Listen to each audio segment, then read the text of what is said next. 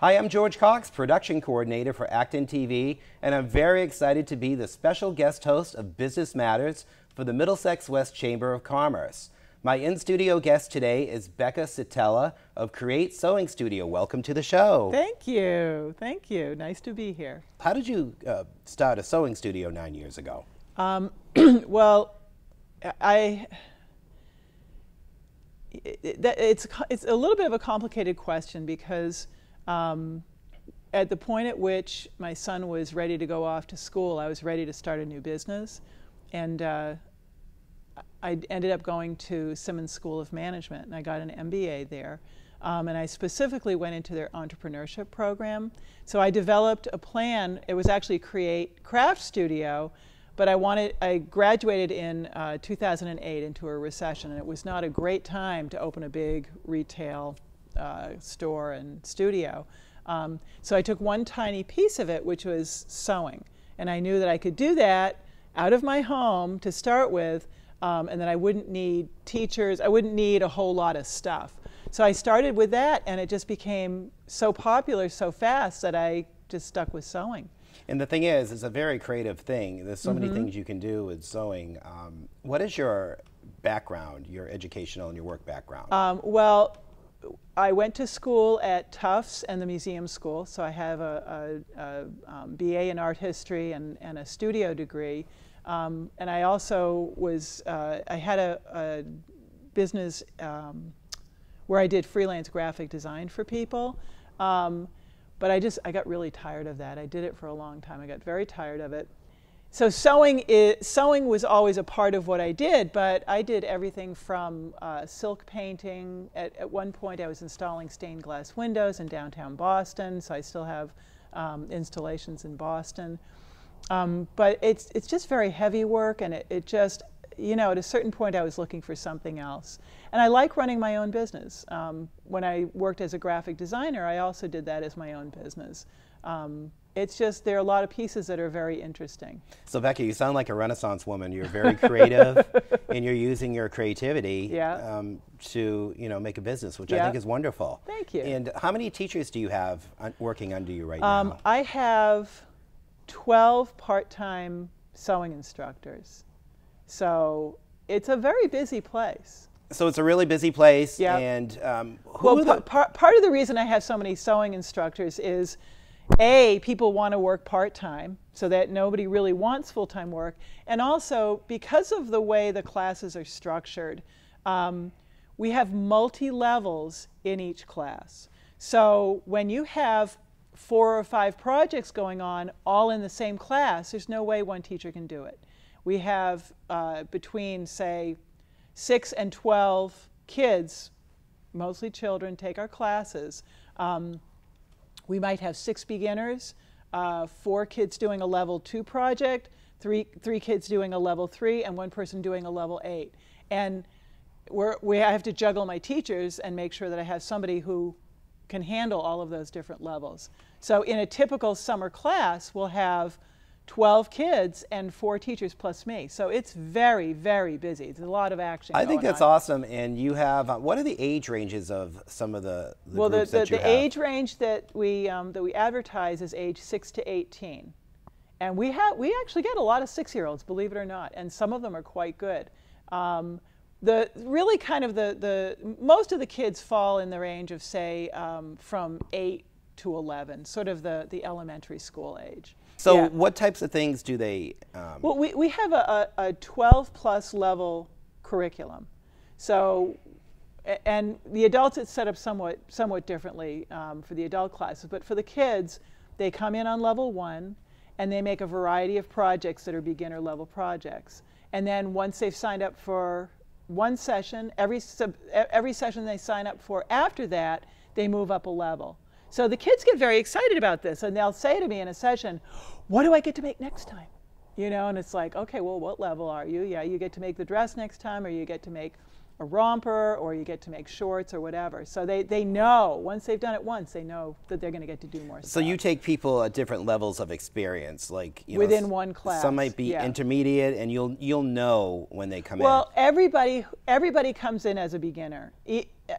As I said, the adults are separate, but with the kids, even if they've taken a sewing class before, I have them come in as a beginner because when they go through our curriculum, I know what they can do. And there are a lot of kids have taken sewing lessons where all they do is they'll make a stuffy, you know. And what we primarily do is garment construction, which is, you know, there are definitely different levels of expertise. Like I wouldn't teach darts and a zipper to somebody who had never sewn before. You know, you start off with something simple and you work your way up. And what are some of the things the adults work on? I know for me, I would always love to learn how to sew, and I'm very intimidated about threading the machine, you know, ruining a pair of pants, because I'm a short guy, so I always need to have my pants hemmed. Yeah. And, you know, what type of things are adults looking for? That type of thing? I mean, well, how to do a zipper? Some are. We actually had a gentleman about 6 months ago, all he wanted to do was learn how to hem. And he came in for a private sewing session just to do that. And he hemmed all his pants, and now he knows how to do it, and he's moved on. For most people, like for the adults, we have, I think, 4 beginner projects. There's lounge pants for garments. We have a zippered pillow project for home deck. We have a, let me see, oh God, I'm losing it. An infinity scarf and a clutch. Those go together. What was the 4th one? I'm trying to remember. But a lot of the adults, at least in our group class, sign up over and over and over again. And once they've gone through the beginner project, there is no adult curriculum. They'll say, I want to make a dog coat out of spandex. Can I do it? And it's like, if they've been with me for a year, yeah, we'll do it. You know, just get the pattern and the spandex and we'll do it. And you offer group classes, but you also have private instruction for we do. Children and adults. Exactly. We have private instruction for kids. We have parent-child lessons. We have adult private lessons and semi-private. Sometimes 2 kids will want to take lessons together. So. What do you say to people or see people when they're intimidated, when they're trying to sew something and they get frustrated? Because I mean, people who have never done this before. Right. I mean, what would you like to say to people who want to try this? Because I think it's a great skill to learn. I really do. The reality is, if you have a good sewing machine that's not hard to use, and you have a calm, patient instructor who knows what they're doing, you just take it step by step. You know, we start off, we teach people how to wind a bobbin, how to thread up the machine. And, you know, that kind of stuff, when you own a machine, there's a manual that comes with it. It's a thread path, you know. So we show, and we are completely set up. So we have machines already set up in the sewing studio. You don't have to bring a machine. We have everything. The only thing that students buy is fabric. And if you run out of time and you're dropping your kid off and you didn't have a chance to go to the fabric store, we even keep a limited supply of fabric. For 20 bucks, you buy a piece of fabric and you're on the road and your kid starts sewing. So, you know, teaching someone how to use a machine is not hard. What's really challenging is explaining and teaching different techniques and helping people navigate through the instructions, because 40 years ago, the instructions on patterns were very good. They aren't good anymore. So they just aren't good. You know, there's a pattern company. I taught my husband to sew because right after I started the sewing studio, he begged me to teach him because he had specific things he wanted to make. Right, yeah, because you know, you need it for all kinds of applications right, in your life. Right, well, he had something specific he wanted to make, and then, he got so good, he ended up making dress shirts that he wore to work, and he'd say, I sewed this, and people would say, no. That's wonderful. That's Brooks Brothers, there's no way. You know, and he'd make it hard for himself, like plaids and stripes and matching everything up. And plus, you know, it's going to fit exactly the way you like, which is important. Exactly. But I mean, that's a challenging project. A dress shirt it's up there. But the reality is, learning how to run a machine is not difficult. What's challenging is, as I said, understanding what the different techniques are, like how to make a dart, how to make pleats, how to do zipper insertions, and also when you see a pattern, understanding what they want you to do. I have a whole library of probably 100 books on different sewing techniques, because the patterns don't give you that instruction. So, you know, it's I don't know what to say. It's a really interesting discipline, because it's a combination of being creative, but within the confines of technique and patterns and having things fit, you know. So I don't know, I love it. Well, I think it's great because what makes it special is you're creating something that you can use later, and it gives it a little bit more meaning to you and your family. Instead of buying something off the rack, you have something that you created. Exactly. And you know, the reality is with clothing today, the quality is really very poor. You have to spend a lot of money to even get, you know, any kind of quality. And when our students make something, not only is it well made, but it's unique. They chose the fabric. Even if they're using a pattern within our curriculum, they make it their own, and nobody else has that particular outfit in that, you know, and they just get so excited about it. It's so fun. It makes it unique and special. Now, I wanted to talk about the sewing machines, because I know you must have seen, I know my my aunt used to be an unbelievable sewer. Yeah. The whole family would just go to my Aunt Anna's house and have her sew. She had one of the ones with the pedals. Oh, we have one of those. Yeah. At home we have one. But I'm sure like technology always evolves. I'm sure sewing machines have evolved. I mean, what have you... Have they changed a lot since you've been doing this? And what type of sewing machines? There are different types of machines. So you can start with the most basic, inexpensive machine, and then you can go up to super high-end embroidery machines. You can spend $100, you can spend $25,000. And the machines that we use are, what's important for us in our machines is that they're solid and that they're safe. A lot of the very inexpensive machines, the kind that you could just buy online for $100, don't have an interior frame. And when you have a machine, you have a needle, you have a motor, you have things going on, you put any kind of heavier fabric in that, when all that's inside is styrofoam, if it torques, you're in trouble. Right, because you have a needle going one way. Yeah, I mean, that's a whole class in itself, I think. Right, just threading the machine and just proper safety techniques. Well, what I'm talking about is the structure of the machine. All of our machines have a steel interior frame, so it's not the most expensive machine on the market, but it's safe. It's also not the cheapest machine. And the other thing that we discovered is this machine has speed control, so we can teach the youngest child on this machine because it goes clip, clip, clip, clip. A lot of machines, the only way that you can control the speed is with the foot pedal. So we're about, you know, a good machine that's safe and will also do what you want to do. You know. So I think it's excellent, and I think if anyone at home, if they want to learn more about what you do, give them your website. Oh, it's www.createsew.com. Createsew.com. Visit her website, and you know, this has been a very fast, like 15 minutes, and I think I would like to come down to your studio and learn how to hem my pants. Well, there you go. Completely serious. I think it's a great skill. Yeah. I think it's a really creative, great thing that you do for thank you. the children and adults. And thank you for being a guest on Business Matters. Well, thank you very much. You're welcome. My pleasure. We'll be back with our next guest.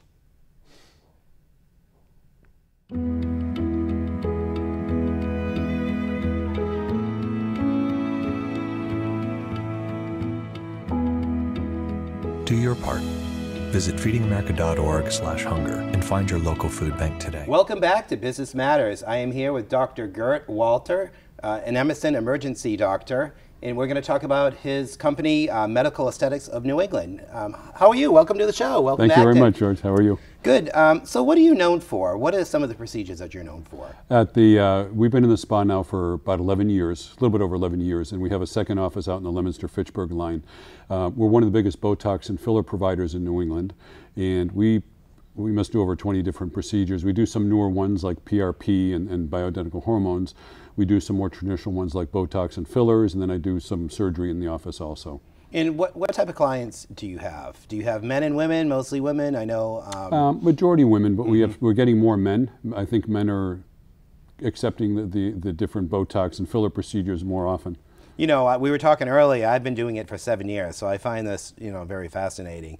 So what is your specialty? Like, would you say your specialty is? Is it everything you just listed is... I mean, yeah. I'm actually an emergency physician, so medical saving people's lives is your specialty. So this is my other specialty here.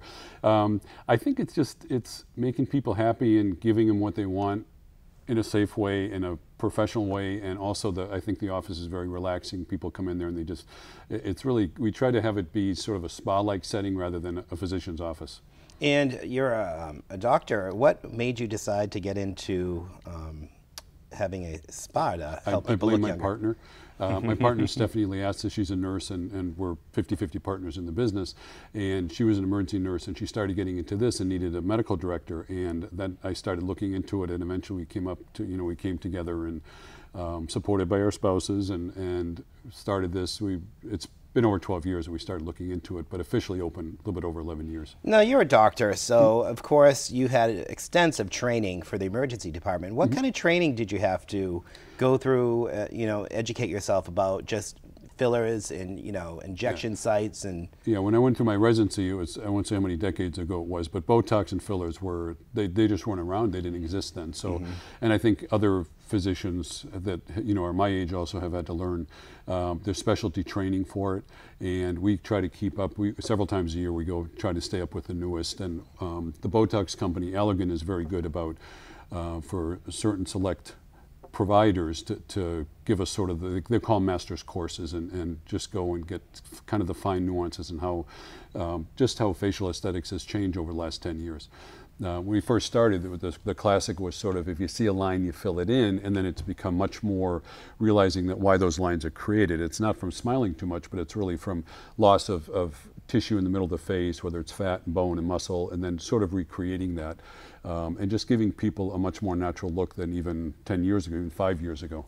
And a natural look is important because I'm sure you've seen in your practice people come in and they've had a bad procedure, maybe they or look on TV. Right, I mean, Nicole Kidman. Yeah. She's a little bit overdone. I mean, what would you advise people if they want, too much or too little? I think New England's a little bit conservative compared to some, California and some of the other parts of the country, and I think that's where our aesthetic is that people typically they often say that they want to look better but not have it be obvious, and sometimes if you have a facelift, it can completely changes how you look. And I think with the Botox and fillers, it's more subtle. And just kind of give them a look of what they looked like 5 or 10 years before. I mean, we can really completely change people, but that's not typically what people are looking for. Now, what advice would you give people who are contemplating, plastic surgery versus fillers and Botox? There's some plastic surgery. I'm not a plastic surgeon, so I don't do the surgery in the office or in the hospital. And there are plastic surgeons who do fillers and Botox too. So I think it's just talk to as many people as you can, and I think that the job of the physician or the nurse or the practitioner is to try to, if people would, people would come in and they would say what they're looking for, and then our job is to sort of say, well, maybe that's too much, or maybe have you thought of this, or let's do it the way you said. Some people come in and they want their forehead taken care of, they want their nose, they want their lips taken care of, and we may see something different. There's some doctors who will say, oh, you need to have your breasts lifted and your face done and this and that. We're much more about talking to the patient and really kind of trying to figure out what they're looking for and help them along that path. Because I think it's really important to be honest with people. If you're just trying to sell them something they don't need, it's better for the patient, it's better for the person, how they look in the end. Yeah, I agree. So there's a bioidentical hormones. What is that? I've never heard of that. So bioidentical hormones are basically hormones you already have in your body. And as we get older, women hit menopause, their estrogen goes down to almost nothing. Men, testosterone goes down more gradually. Women, testosterone.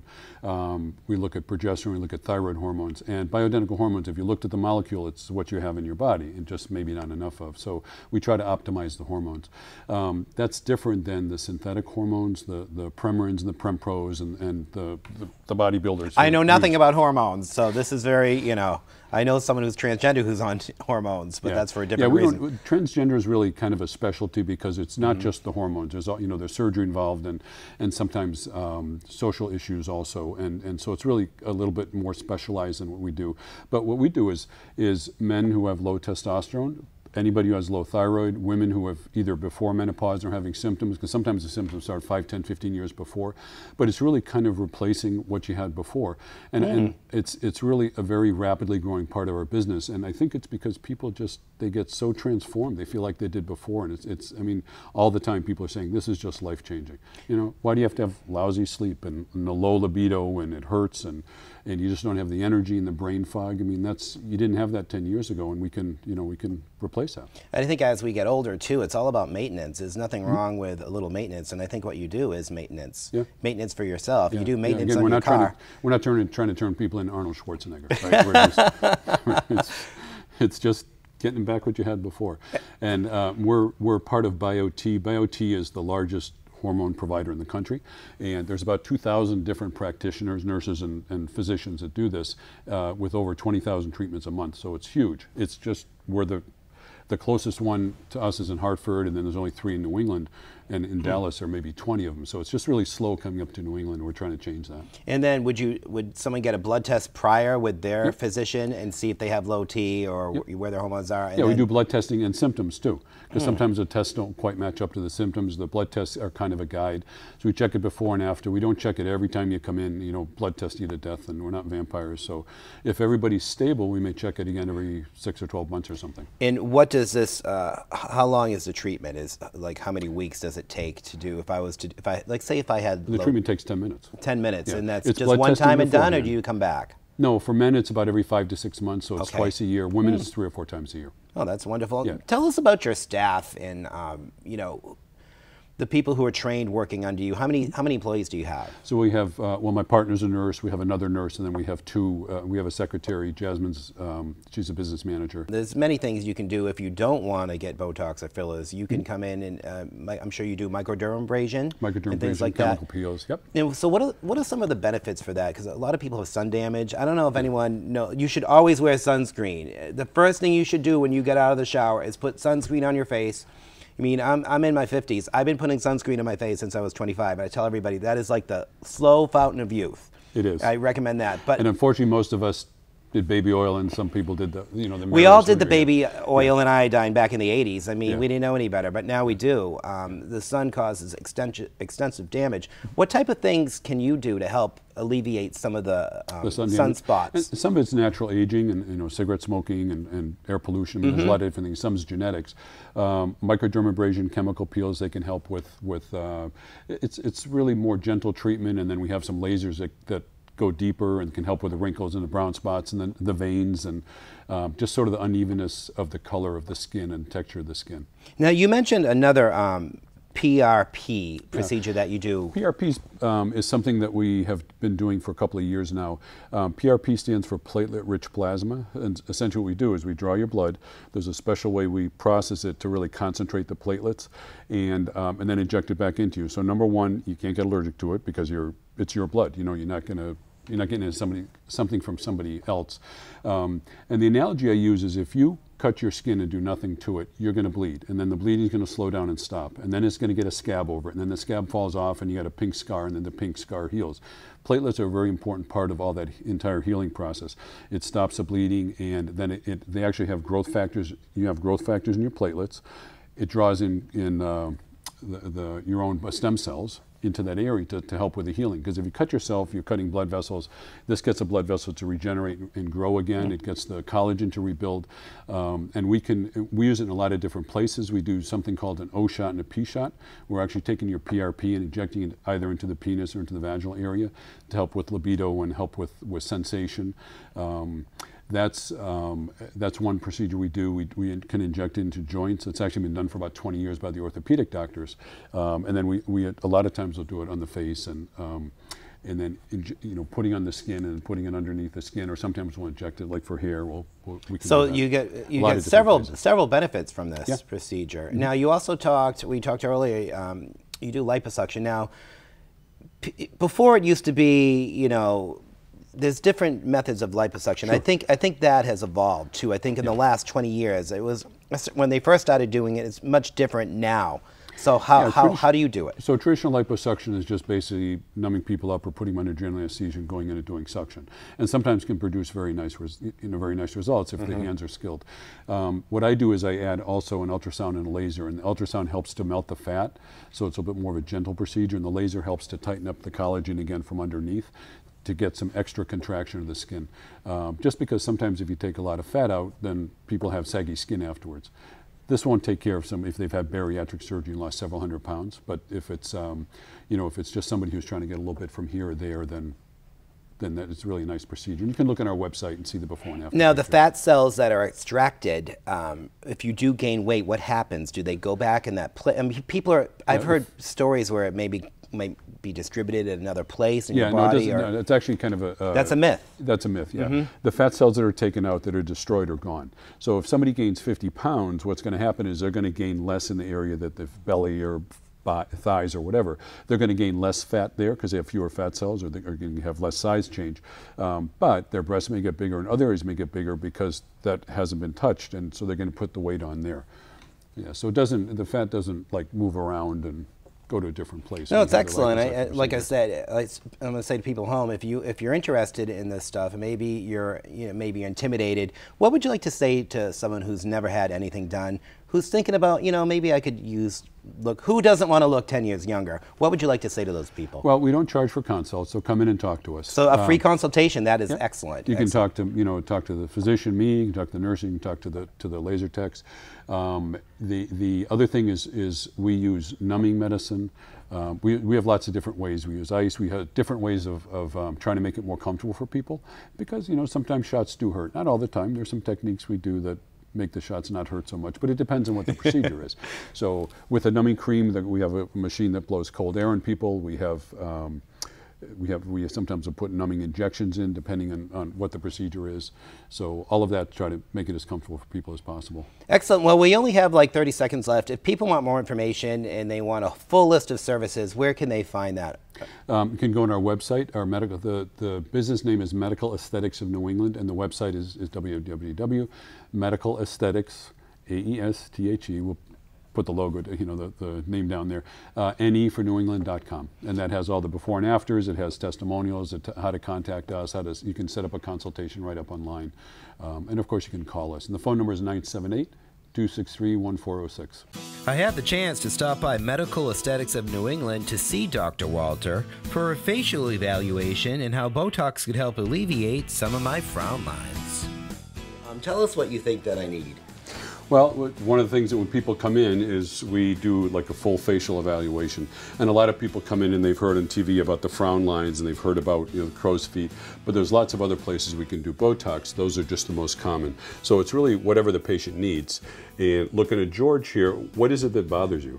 Well, I've been getting Botox for a while. I used to have really deep lines, and since I've been doing it, they're not as bad, but yeah, when I go like this. Okay, so the forehead here.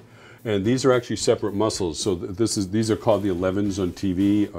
The glabella muscle and the corrugators, they kind of come in and they do this and they push this down. So that's what causes the wrinkles there, and also that one right in here. Right.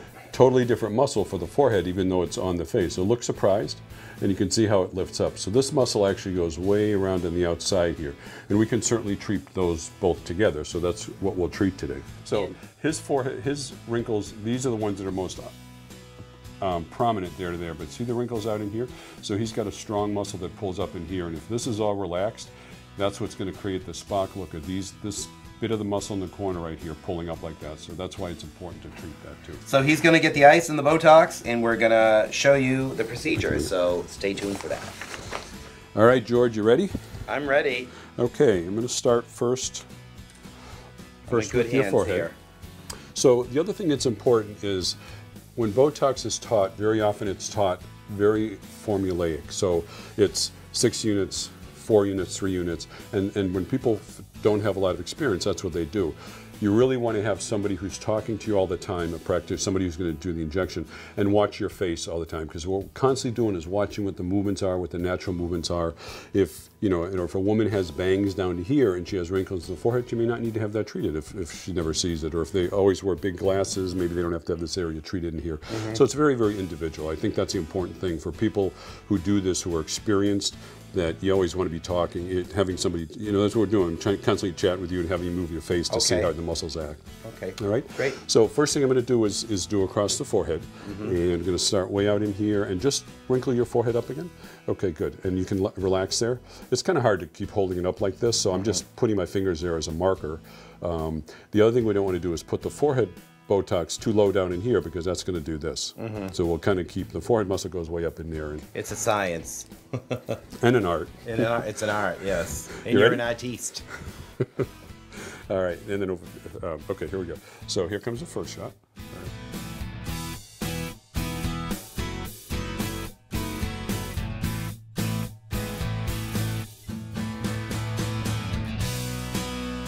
Let me grab a mirror for you. That was painless. Couple little twitches there, but Good. our mirror walked again. It didn't hurt at all. It just felt like a little spider bite or whatever. Here it is. And this is all going to settle in about a week to 2, or yeah, can't even tell. Yeah, no bleeding, no bump. So again, we make ours pretty concentrated, and that's why it's you don't walk out with looking like you've been attacked by mosquitoes. Yeah, no, it's But great. even if you did, it would go away in 20 minutes or something So like I that. should see results within a week, you're thinking? You may start seeing in 1 to 3 days, you may start seeing some change in there, and then in a week will be most of the change, but 2 weeks should be the full change. And if you want to, just a consultation, maybe you're curious about getting some work done. I mean, we all want to look our best. Come down and talk to Dr. Gert Walter.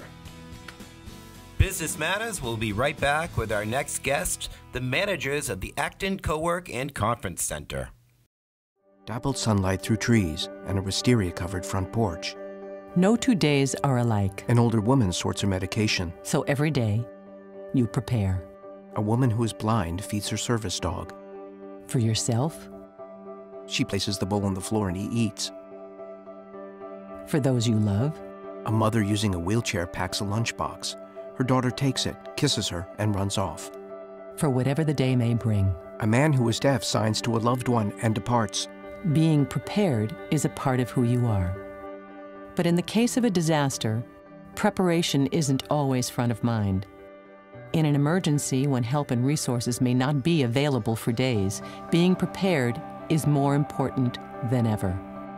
It's up to everyone to be informed about what types of emergencies might occur where you live or visit. Knowing the best responses for your personal circumstances is the key to maintaining your health, safety, and independence. Make a plan that covers where you'll go in an emergency and how a personal support network can assist you. Build a kit that contains the specific things you need to survive for several days: food and water, medication and supplies, The older woman assembles her kit. as well as any important documents you may need. She includes a USB drive.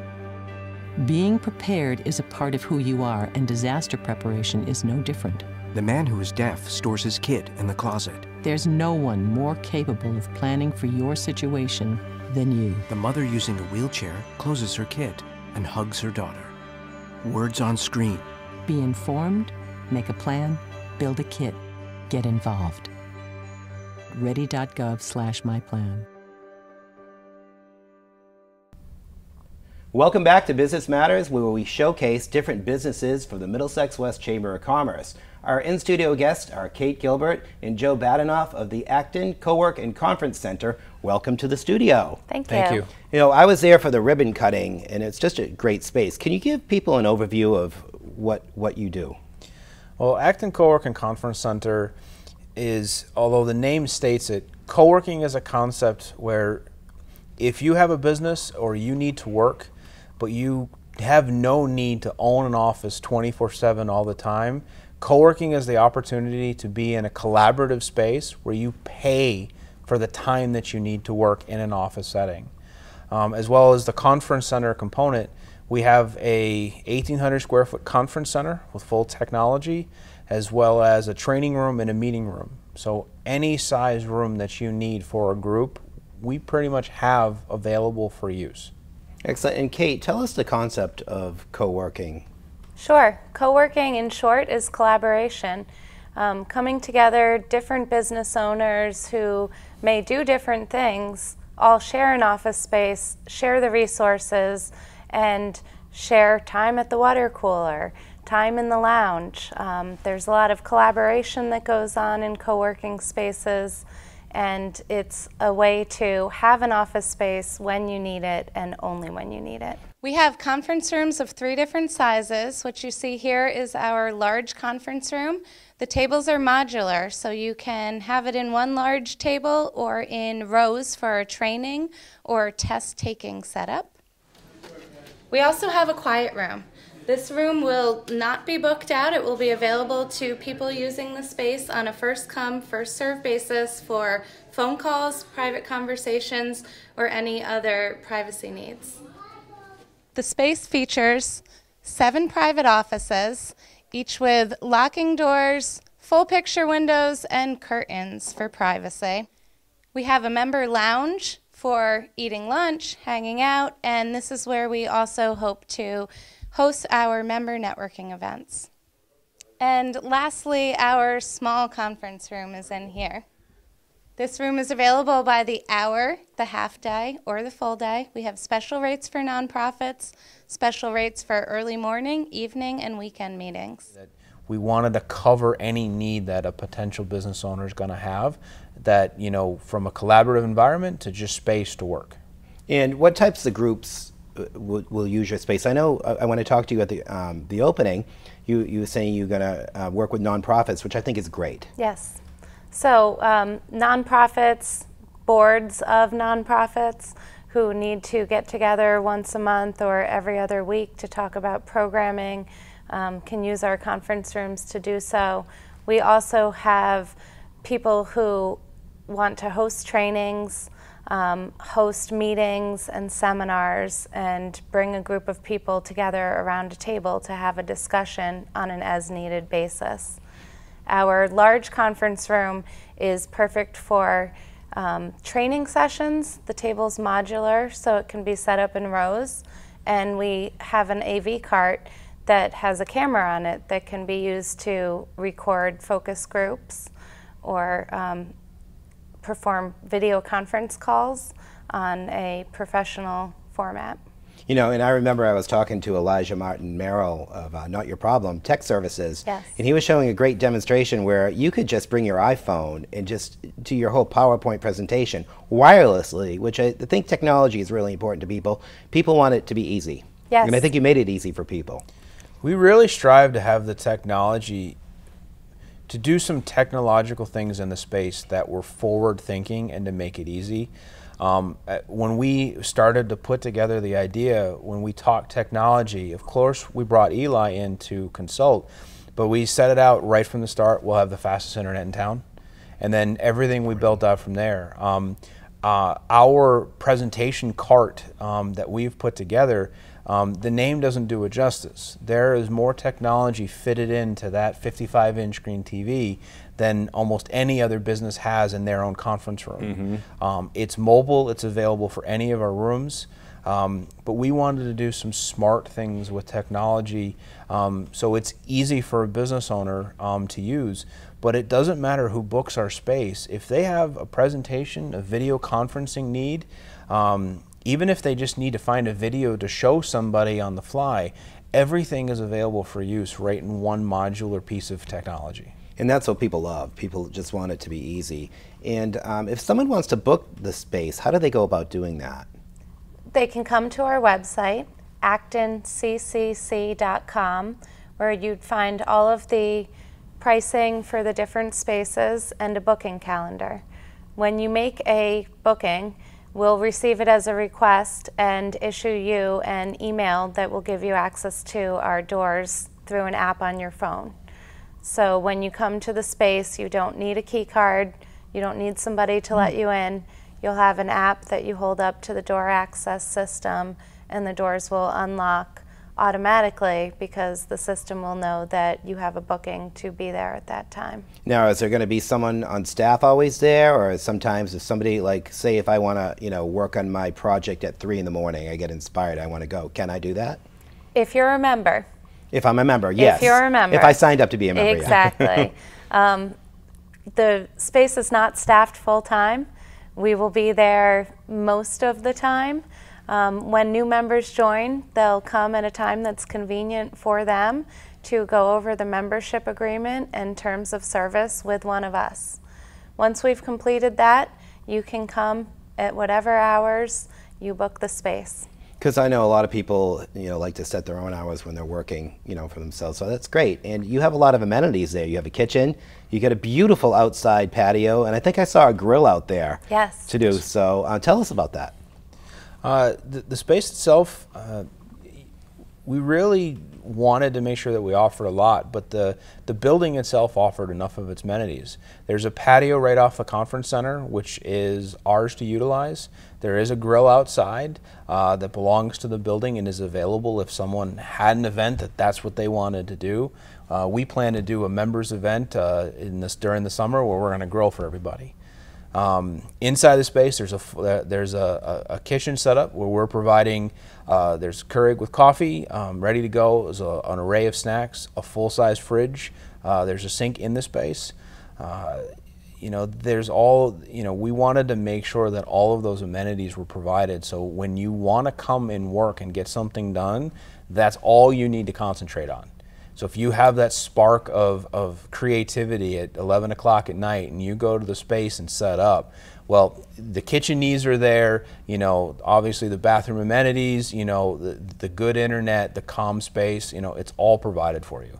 It'd be a great place for writing, and if you want to be alone, seeing you're open almost 24 hours. Yep. If you're accepted and you have your iPhone passing, it's great. Yep. What was in that building before? So it's a pretty big. I mean, it's a huge space. I don't know if people at home. And we're going to show a little video, but it is a very beautiful open space. I mean, you have like a living area and stuff. But what was there before? So the conference center, which I've been familiar with for years, there was an educational company that used it year-round, and they don't need to use it year-round. So it went back to the owner to find a use for. Right around the same time that happened, there was a software company that was in what is the space that Cowork was in, and they're right next to each other. And that software company, honestly, the owner decided to have everyone work from home. So he decided he didn't need an office. There was no reason. Everyone that worked for him coded software. So both spaces ended up being empty. This goes to the origin of the space. Right. I came across the fact that co-working in Acton was threatened. The only other space in town had a for sale sign. And my time in my other profession led me to understand how many consultants, one woman or one man companies exist in the town of Acton and the surrounding towns. These are the people who have to travel to their clients and they have to travel out of town, but they work for themselves. And if they're working from home, they're probably not as productive as they want to be. It's true. And a lot of them end up using their client space to work. But if they're working on client A and then they start work on B, well, they're kind of using other people's spaces for hours that don't apply to them, and they don't really want to do that. So co-working was something that I felt should be saved, and I knew who controlled the space, pitched the idea, and then one of the smartest things I did is I talked to Kate. And she is a veteran of co-working for years in her profession as a web developer. And then she surprised me very happily by saying, well, I'd like to be involved. And I walked out of the room and I did a little happy dance, and we kind of have collaborated since. But we have the people who control the building, they loved the idea, they didn't know how to do it. And we worked hard to show them that this is how we'll do it. And we've put a very welcoming, capable space available for people. And what's it like just being a part of the chamber and just networking your business with other businesses, letting them know, about you? It's been a great launching point. We're launching a brand new business, and it's to have access to an organization that supports local business, that promotes local business. It's been a great stepping point to get our name out there, to interact with business owners, and to have a different layer of word of mouth spread on it. You know, you can buy just print media, or you can send flyers, but word of mouth is what works in this area. So to have access to the chamber and its members to start that word of mouth on a positive way, and to get immediate feedback from business owners on what we can and should do, has been invaluable. And you know, I have a feeling you're a Rotarian, and you just helped with the Lions Club treasure hunt. And how would you like to get charities involved in what you do? Because it seems like, you know, you're for nonprofits and charities. Yes, we're all about community, and we're hoping to see everybody come together and start working more together. So we are looking forward to hosting more events for area nonprofits like the Rotary, the Lions Club, the Chamber of Commerce, and others, and provide an alternate gathering place for their needs. And if people want to know more information, where would they find, how would they find you? You're located right off, is it Post Office Square, it's called? That was, and I know that because I was on the treasure hunt. And yes. That was, we were talking earlier, that was one of the hardest clues, and you guys were gracious enough to host, you know, the treasure hunt for the Lions Club. So it's on Post Office, what is the address? The address is 1 Acton Place in Acton. It's not on Post Office Square. It's at the intersection where Route 27 intersects with Post Office Square. Okay. We're opposite the post office in the office park that sits at that corner. And your website? ActonCCC.com. You can go there. All the information is there, as well as a way to get in contact with us. You know, we're offering tours right now. We want to show the space to people. You know, and anyone that reaches out to us and references this show, we'll give them a free one-day pass. Let them come use the space. Let them experience, you know, the calmness, but the professional presentation of the space. Enjoy the internet and see why I am honestly able to say it's the best internet in town. And just kind of understand that we're providing a really relaxed but capable space for them to get their work done and to collaborate with other businesses. You know, and I don't think there's anything more powerful. When you get two people from two different industries and they start sharing ideas, their perspectives are different enough where there's just value being added. And that's the true secret of co-working, is that as soon as two different industries start talking to each other, there's best practices and creative concepts that come together that you're not going to get if you just sublease an office and you never talk to anyone besides the 3 clients a year you bring there. Well, we'd like to thank you for joining us today at ActonTV Studios. If you want more information, you can visit their website at ActonCCC.com. I'm George Cox for Business Matters. Thank you for watching.